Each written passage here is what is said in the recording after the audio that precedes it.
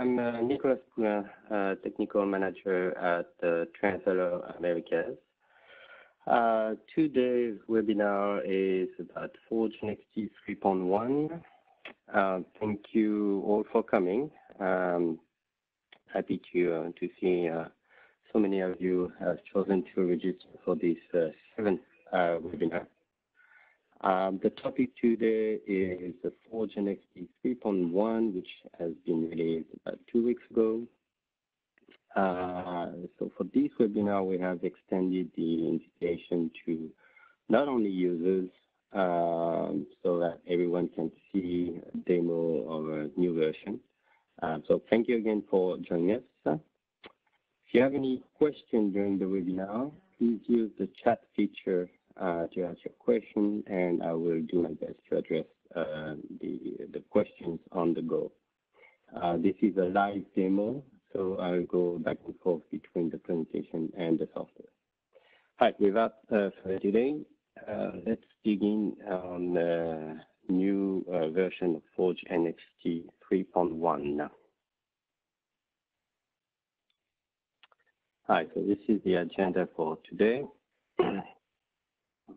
And so first part will be regarding the user interface, which has been the main focus for this new release. So we'll have several features, go through it, and show you basically how it works, where it is located. Second, it's going to be more about customization, how you can customize your environment and basically make it use and the easiest way for you to work with software the most efficient way. Number 3 will be regarding process. So we added several questions, some process coding as well, and over process-related features. And the last part will be about efficiency. So we'll have some features again regarding the efficiency of your work. Okay.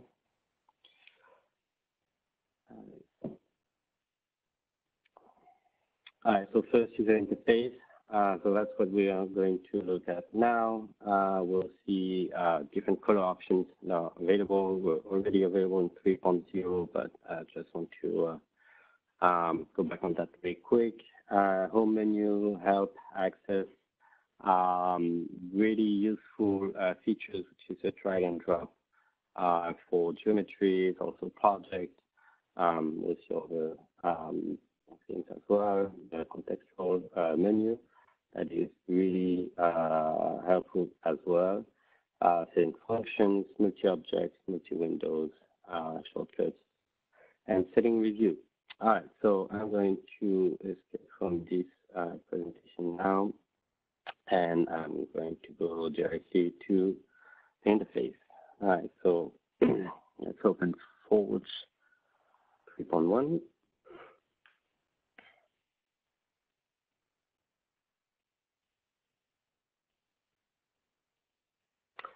Okay, so regarding the colors I was talking about, so this is the home menu. If you go to settings here, and we'll go back to that because there are several things here and things we have added.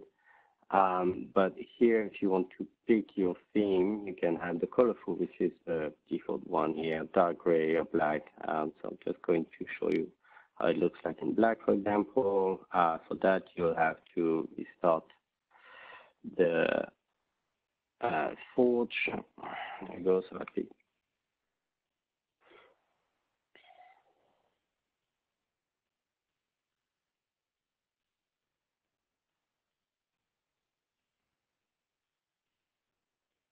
There you go, so that's your environment. On top of that, you'll see that you can also your appearance, and you can pick the way you want things to appear. So obviously you'll let you play with that and see what is best for you. Okay. Regarding the home menu now, we have, because we added several things, so mostly what has changed is here we have now tools that leads you to this window where you can access. You still have the launcher, not for long, but you still have the launcher and other tools such as, code reality generation tool, the reality database, and other things like the machines configuration, which is important to set up your environment. Yeah. Okay. The help menu too is quite important. So you have easy access here to the online help, which leads you here, and then you have tutorials. Graphical interface, a lot of different interesting explanations and showing exactly how it works. By the way, this online app is online, so it's updated regularly. So I'll advise to check the help quite regularly. Okay. We also have, and I'm going to use that one as an example.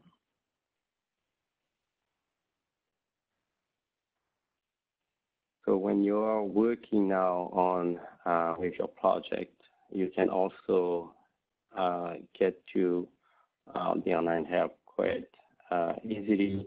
I don't have to go back to the home menu. You have here on the top right, you have this little help, and it will bring you the same location here. Okay. You can also use a search engine, which I use all the time. It's quite useful to find things that you find into the interface and want to know more about. Okay, and we'll see those menus after as well. All right, so let's do, before I start, I'm just going to open a new one now.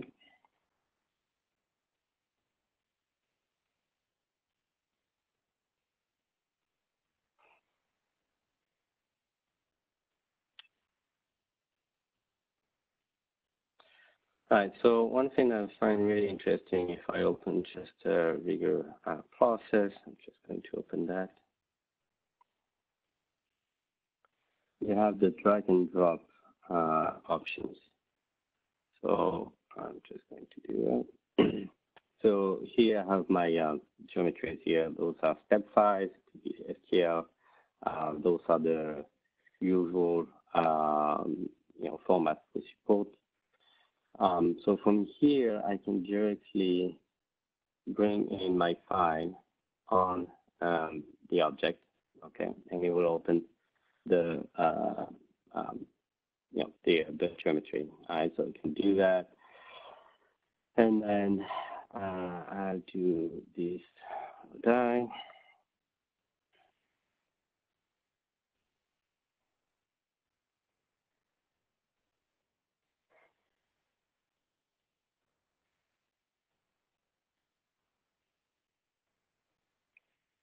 Okay, and I can go ahead with, for example, I have skins here.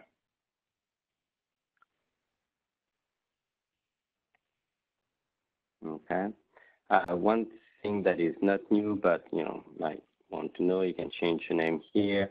For example, here I have more objects or dice that the default template. So I'm just using the duplicate here, and I'm gonna bring my all the thing here. Okay, so change it to pin 3 and etc. I'll do one more example here. There we go.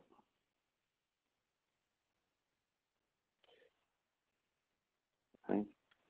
So all that is quite easy now to bring some objects, just drag and drop, avoid all the browsing I usually do.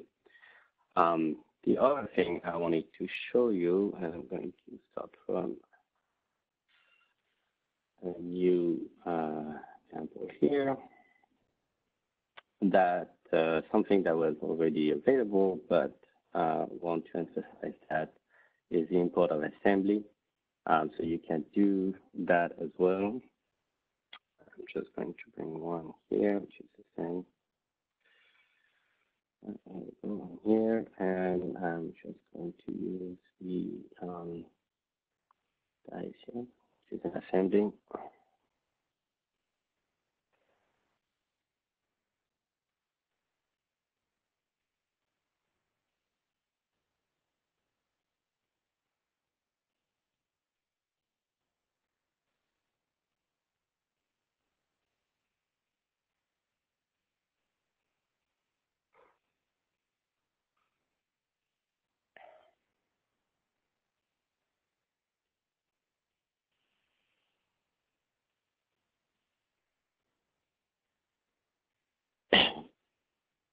Okay, so you have the assembly here, and now you can assign each one to, and you can see when you click on that, it highlights in gray which one we are doing here. So for example, I can assign it to a low die, that one is a pink, so I can do that one, and that's the billet, and here is another one, which is the top die here, I cannot see here.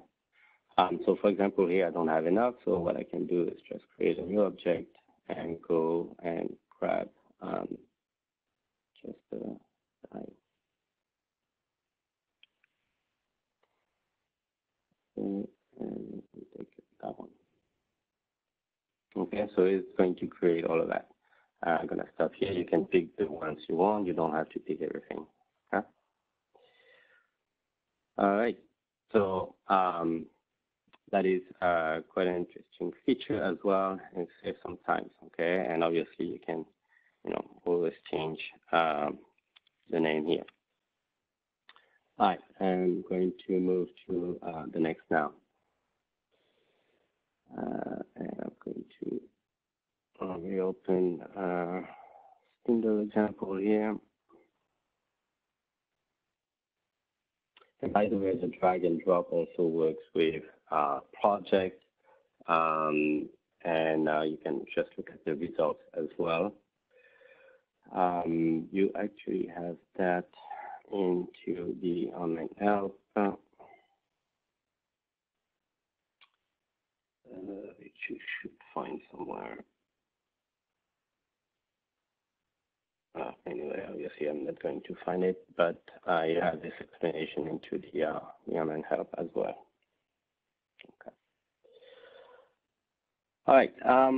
So we also added some contextual menu. So it's basically a right click here. So that's interesting because you can access really quickly different views. You can pick also some, if you want a node, triangle, etc. Access static plane, distance. It's really great to have that. You can, have a measurement really quick here, X, Y, and Z. Animation. Here you can do just a preview.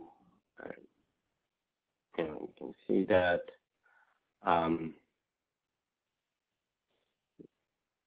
Stop that. You actually access that as well here once you have animation. Some properties, motions, some results, and also all the windows which was already there before. Okay, so now if I switch from setup to analysis mode, okay, so those are the results. I can access some quick results like temperature here. Okay, that's quite interesting as well. When you move to or select the results, you automatically switch from object picking to node picking, which sometimes can be, you want to go back to object picking. So it's easy now, it's just a right click. Don't have to navigate the whole menu. So that is great. So you have a lot of different things here. You can add the plots as well, right? So I'm just going to do the force on the upper die, for example. Okay. Create animation.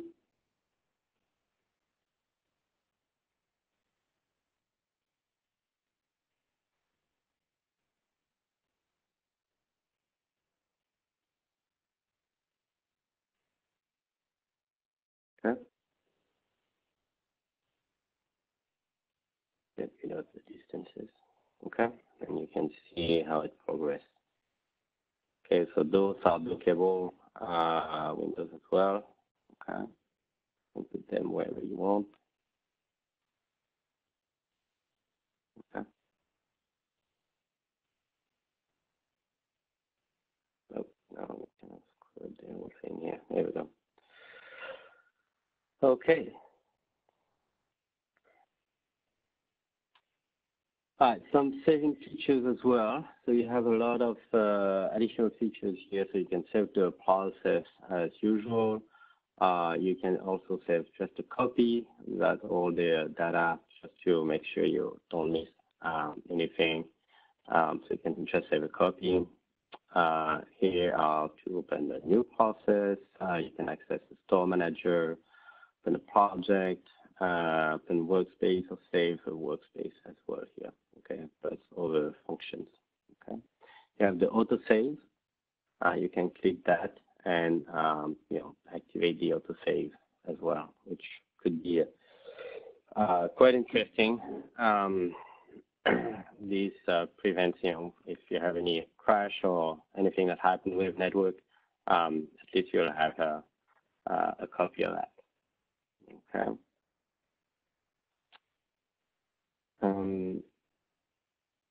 All right, so there's also what I wanted to show you is the multi-object. So for that, I'll go back to the setup menu. And I can just get rid of that. Okay. An object. So if you were to move, several objects at the same time, so we can access the, I click down, for example, and go to,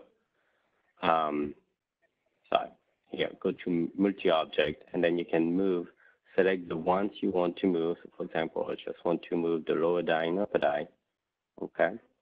And, I'm just going to put a certain value here, 10. And then you have both, object moving. You have rotation, scaling, etc., etc. So you can do, again, efficiency in using the interface. All right, the other thing I'm going to show you now, it's in the analysis, and it's a multi-window. So you know that you have access to several windows. I'm just going to add one more window here. It could be a different process. By the way, you can also, if you click on the info here, you can check, different display views. Okay. So with multi-window, you have, since 3.0, access to some synchronization here. So you can synchronize everything here. So see, it got rid of the window. For example, if I get rid of that, it will do it both, okay? And see, I'm going to show the time here, for example, okay? So you have access to that. You can unclick the one you don't want to synchronize. So for example, the results, if I want the time here, but here I'm going to put, for example, the string, okay? So you have both. Now, if you do an animation, so remember, we can access here, or you can use Control M, okay? There's actually one already. I'm just going to redo it. So create animation here.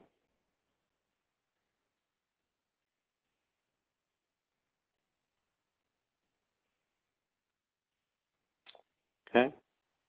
And I'm going to do the same here. So I'm just going to use Control M. There we go.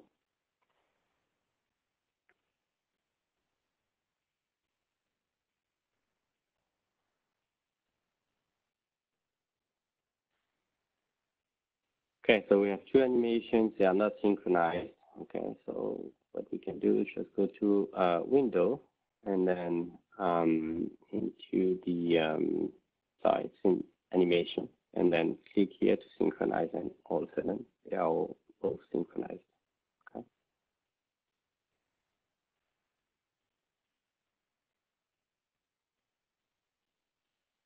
Okay. All right, so quite useful also for post-processing analysis. Okay, so you've seen, for example, I have a Control M to have shortcut. We have much more than that. So if you go to the online help and type on shortcuts here, you'll have all the list of all the shortcuts that you can access. So the context menu, we'll see that as well. And here you have a list of all the shortcuts that are available, some additional shortcuts with the add key. So again, refer to that. You have an explanation of what I've said before about the quick access toolbar. Again, drag and drop, that's what I was looking for example. So you can drop a project into the empty process. It will load up the process or the project automatically. Here are the mesh that I've demonstrated already. The DON file, that's to look at only at the results. So things like that. Again, it's all in the online help.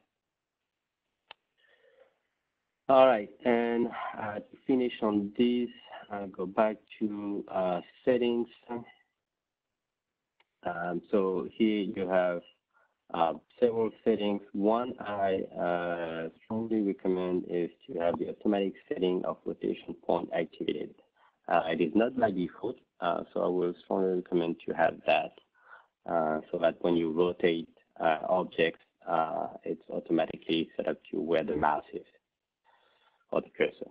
Okay, so here we're seeing the appearance. Again, you can make your own. Then here, configuration. So that is quite interesting as well. You can basically customize your contextual menu. Okay, and basically the way you do it, you can go through different things here and just drag it and drop it into, for example, analysis mode. Okay, and then I'll have that into the analysis mode. So you can see here there's actual video showing how to do it. For example, plot, bring in here, and now it is into the analysis mode, etc. Okay. So again, just to bring you some efficiency in the flow of running and setting up simulations. Okay, all right, so let's go back to my presentation here, and we are done with the first part. We go to a customization, which is going to be a bit faster because we are a little bit late on that. Okay, so here, favorite installs, quick access bar, which already seen it, for custom actions, control line, particle tracking. We have new .csv export to NC, for example, or other software that can read that. That's quite interesting. Really quick, we'll talk about the Python scripts as well. Okay. So first, okay, favorites. All right, so when you get to the home menu, and you can pick, different processes. You can also create your own into your user group here. But obviously, it's going to be some processes that you use more than others. So one quick way, instead of going through this list all the time, what you can do is just favorite those, okay? So for example, here in my favorite for now, I have nothing. Just going to favorite that one, that one and that one. Okay. Now go to favorite, and they're all here. So you have quick access to it. If you don't want them in there anymore, and just click on the star, and it disappears. Okay. So that was a quick one. The quick access bar, we already seen it. And so you can personalize it as well to take some things off from that. All right. Control line. So that's interesting. Sorry, before the control line, you have a custom actions. So those are here. The defaults are the defaults, marking rate, and listed all settings. I've created two myself.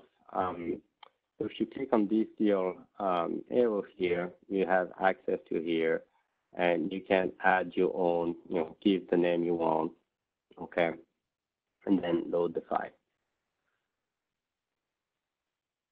Okay, so that means you here, unfortunately, is not where you want to go. It's into the resources and NXT GUI view configurations. So, and basically the way I did it, I took one already existing. Okay, and just show you here, and I just modified that. Basically here, I enter the name of the scatter I wanted, and change, to, for example, 50 labels of results. Okay, I did the same for the counter. So obviously, it's a little bit, complex in there, and you have to be familiar. So, easiest way is just to contact your technical support, and we'll do that for you. And then when you get used to it, you can define your own. Okay. So if all right, I'm just going to delete that one. Okay. And you can add an icon as well. Just choose the default one. So here, if I put the temperature, here you can see I like to have more labels of different color shades. So that's what I see here. And if I want to switch to strain, then I have the strain. So you can really customize the way you want to look at the results. That's quite interesting. All right, so that's for the custom actions. Now, control line. So control line, you can access it through the result selector here. And I'm going to take the equivalent strain, for example, right-click on it, and then you have show as control line. Okay, so I'm going to get a little bit bigger here, so you can see this. So the best is I'm going to remove the French, and now you have your control lines. Okay, and this depends on what you set up in terms of results. For example, if I reduce to 5, so you have those lines that show you the level of strain here or temperature, whatever you're looking at. And so that's also quite interesting to look at that. Okay, so that's it for that. I'm going to hide that. Particle tracking, it's a new feature. Cylinder. There we go. I'm just reducing this here.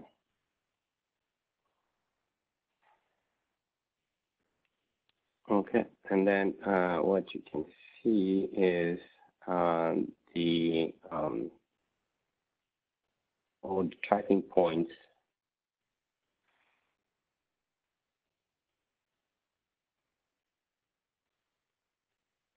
All right, so forwards, remove cylinders.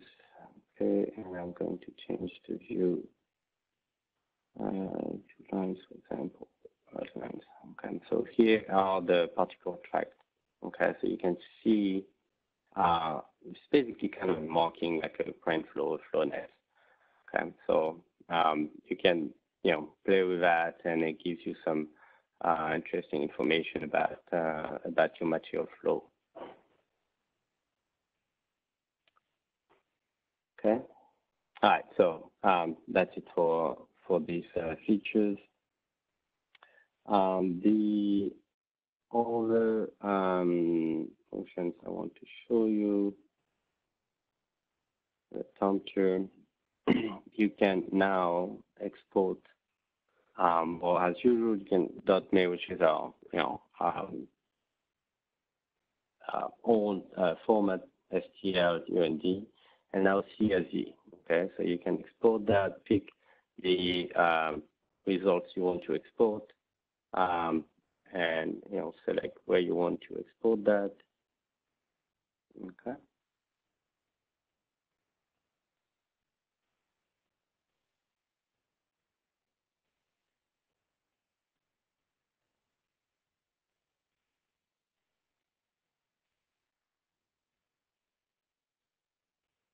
Okay, and if I look at it really quick, yeah,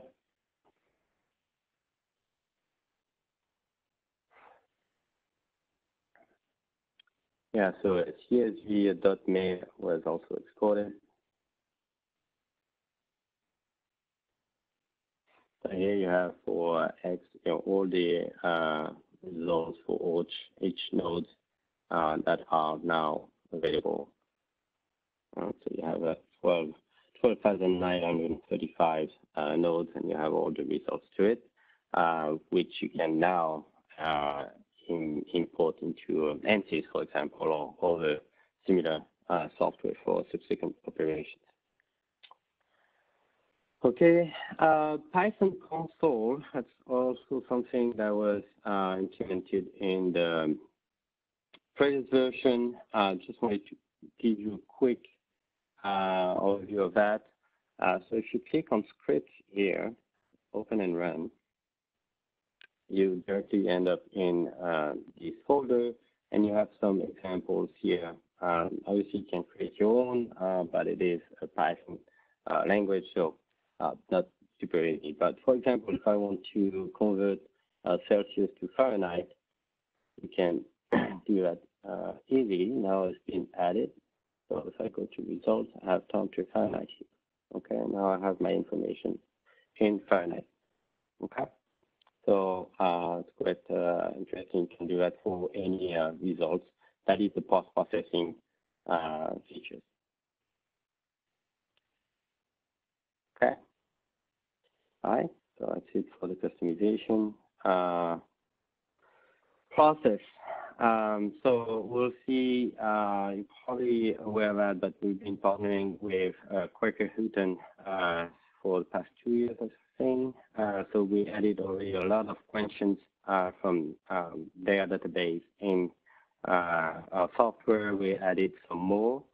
So I'm going to show you really quick. So for that, I'm going to open a new process, and I'll go with question. There we go.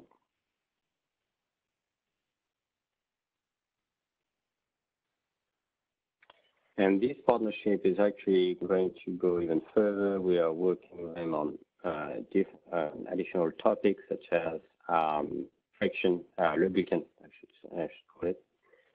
So really helpful to bring you some more useful data for you guys. All right, so here if I go to heat transfer coefficient, so default is here with air, but if I double click here, we have Quaker Houghton, okay? And here are their questions, okay? So you can pick one.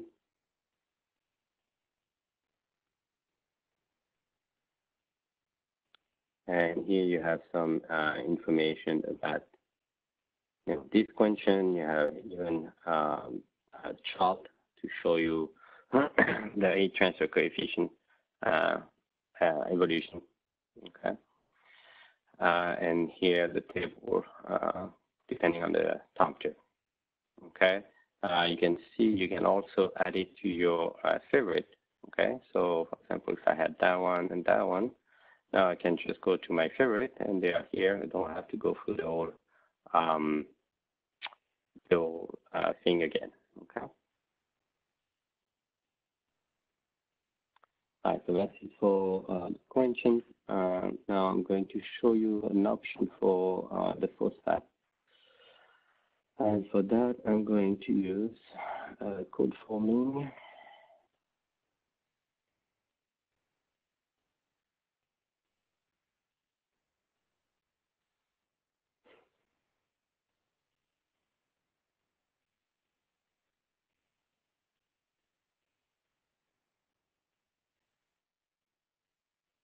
Okay.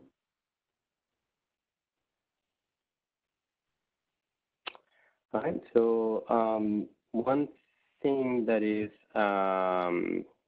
interesting in code forming is that's actually the Indian I have is explaining quite well. So here you have the phosphated area. What happened is you cut the bar to get your billet, right? And then you have the phosphated area here, but this is not phosphated. Okay, so how do we take that into consideration? Well, the way we do it is we're going to assign a set here, and then we are going to use simply a multiplication or multiplicative coefficient. Okay, so the way it works is if you have a friction coefficient or lubricant with m bar 2.4 and a mu 2.2, that's for Coulomb log, then it will be multiplied by this. So in this set, you will reduce friction and make it lighter, which is what you want to do for phosphatic. Okay, and then you'll have this specific area with the phosphate applied to it, and not on the two hands. Okay, that's quite easy. Yeah, it's you have this option in phosphate coating. Okay, and well, I need to add the geometry, so I'm just gonna get something here. Okay, I run billet here, and then I go to advanced phosphate coating, add a new set. The best to use the pentaplane. Gonna use that. Okay, that's already all my surface, and here I put my coefficient. So like 17%, for example. Okay, that's it. All right, and obviously this set is going to follow the deformation of the billet, so we'll be always attached to it. Okay, the last part I'm just going to explain real quick, and we are running out of time anyway. So the yield computation is a way to, we work with optimization tool for that. Basically, going to give you what is the best, billet volume to achieve the final product. So the user will bring on the ideal or theoretical end product, end part after forging operation. And based on this volume, the software Forge will calculate what is the best volume for that. Okay. So that was something required for mostly sheet metal forming and things like that. So that could be also very useful cogging as well when you go from an ingot down to a specific semi-finished product. So there's more gonna come up with this feature. Probably gonna do maybe not a full webinar, but something about it later. Okay. All right, last part, efficiency. So a couple of things we've done here: mesh boxes visualization, results review, automatic report that is already in, but I just wanted to mention that again. The one-click sharing, the same thing, it's a reminder. And then quick information about the UI activation. All right, so I'm going to wrap it up as fast as possible for you guys. I'm going to close that. Okay, and I'm going to open this one. All right, so that one was a chain. It's just spindle. We're going to have an upsetting, which is a 2D. And then we have a transition to move it in 3D. And then the blocker. All right, so you have that.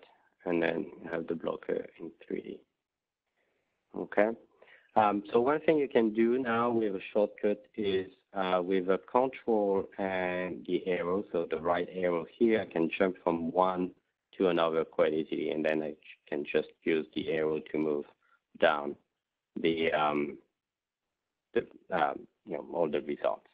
Another thing you can do is also animation. So when you set up the animation, you can also have the full case. Okay, so here I'm going to go. So if you have two in chain like that, you can chain them all. Okay, so we see here the 2D and then the 3D. Okay, obviously you can add results to that. Okay, mesh boxes. Yes, I wanted to mention something about that. So if I'm in setup mode in the broker,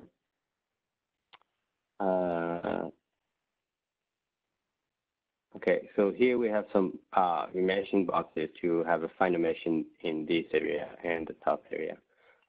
So before you could not get rid of those into the preview, so now you can select here what you want to see. So you can remove the top one. So it's really useful when you have a lot of boxes to know which one you're dealing with. Okay.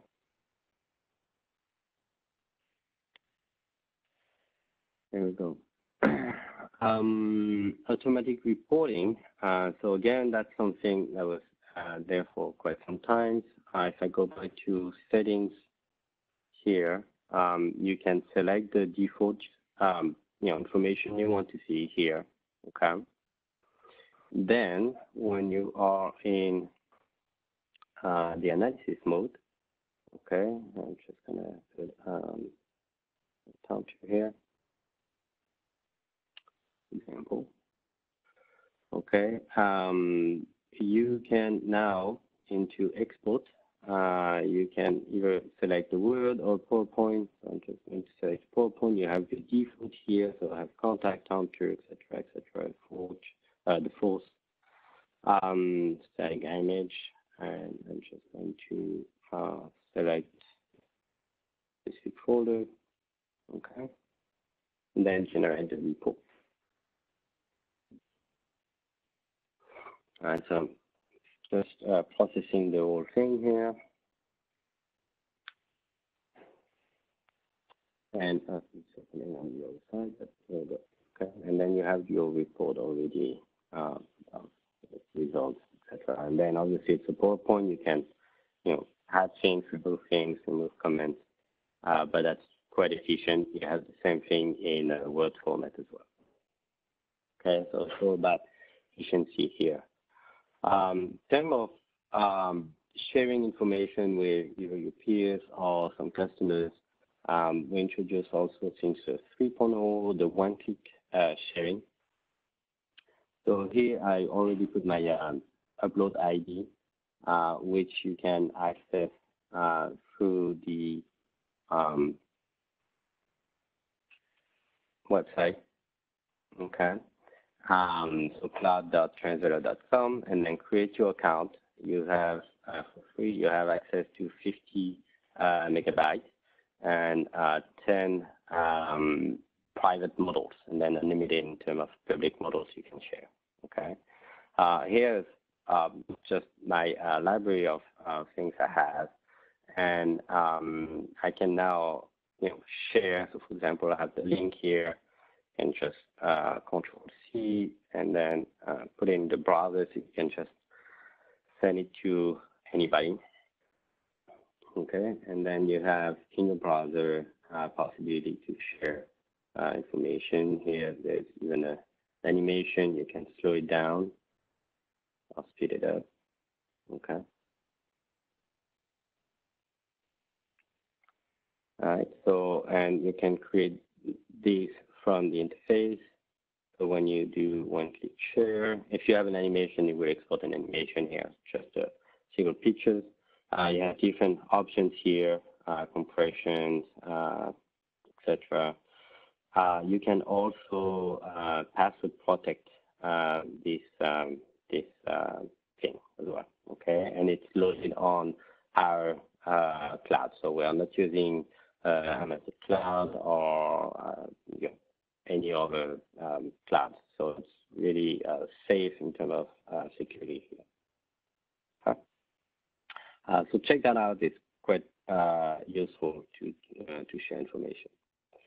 All right, and lastly, because I went way over time, about the new way to, and that's for obviously our customers, but to activate your license for the interface. Now you have to, enter information about the with the license.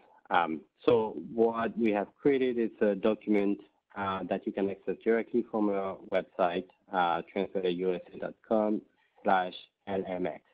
Okay, and here you have all the information you need to, activate your interface, user interface, UI. Also, information how to replace the new license we'll provide for the 3.1. So you have all the information quite useful. Okay, so it's right there on our website. On this note as well, our website, you can contact us through this to the tech support. Here you can enter name, email, phone, etc. Subject. You can even upload files up to 1 gig. So you can do that directly here. You can also just contact us directly, and that's most of you already do that. But support at translateramerica.com. Okay. Finally, one thing you have access to here is quite interesting in terms of the UI descriptions. You have the tutorials we already talked about. You also have access to a reference documentation. Okay, so here you have all our reference documentation, and you can learn about,